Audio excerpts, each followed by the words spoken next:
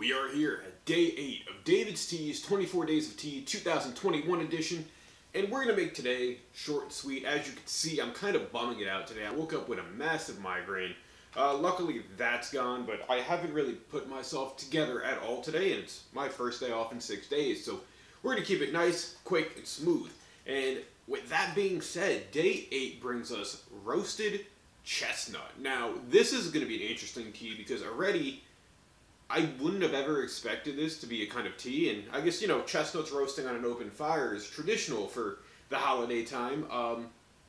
I've never had a roasted chestnut, if we're being real, but let's see what ingredients we have on here, because it sounds like a very interesting tea. Now, it says roasted chestnut is a black tea with a little bit of caffeine. It's only 1 out of the 3 little spots filled, so we have black tea, apple, candied pineapple, brittle, brown sugar, roasted chicory root, honeybush, chestnut, and stevia extract. Now, if you're wondering where the hazelnut comes in, that is within the brittle ingredients, it looks like. And just scent-wise, it has a nice, like, almost like a chocolatey flavor coming out of it. So I'm getting very excited to try this. Especially because I need something to be a little bit of an upper today after the morning I've had, being so exhausted and feeling like trash, if we're being honest. So, let's take a look at Roasted Chestnut by David's Tea.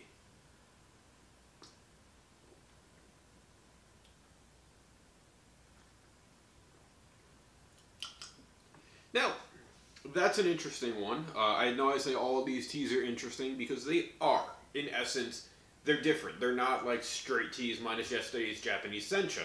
Now this has a nice, I don't want to say a roastedness. You get the hazelnut flavor immediately. And there's a whole nother flavor in there that makes it a little chocolatey, which, I mean, people might think is the hazelnut, but it might be the chestnut. Like I said, I've never had chestnuts before, so I don't know if that's the flavor I'm getting off of this.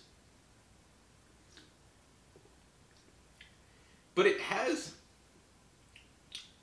just a really interesting flavor. I want to think it could be from the chicory root as well, but you don't really taste like the apple or the candied pineapple in here. And when we're looking at the rest of the flavors, I want to think it might be that chicory root, as I mentioned. But I also don't know what the flavor of honeybush would be. So, in essence, roasted chestnut makes for a very interesting black tea because it has such a good flavor to it.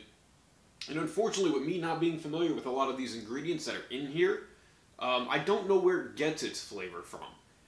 But it's good. I can guarantee that to all of you, that roasted chestnut would definitely be a good tea for the morning, for the movies, for a fire being on, to just add to the mood.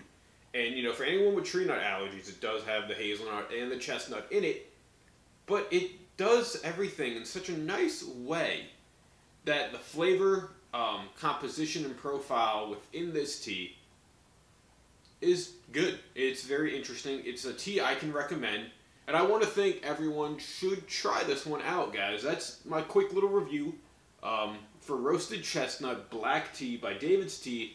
24 Days of Tea, Day 8, 2021 edition, however you want to throw that all together. If you've had roasted chestnut, you know the deal. Leave your thoughts down in the comments section below. As always, thank you for watching. Like, share, and subscribe. Until next time, I'll catch you later. See ya. Bye.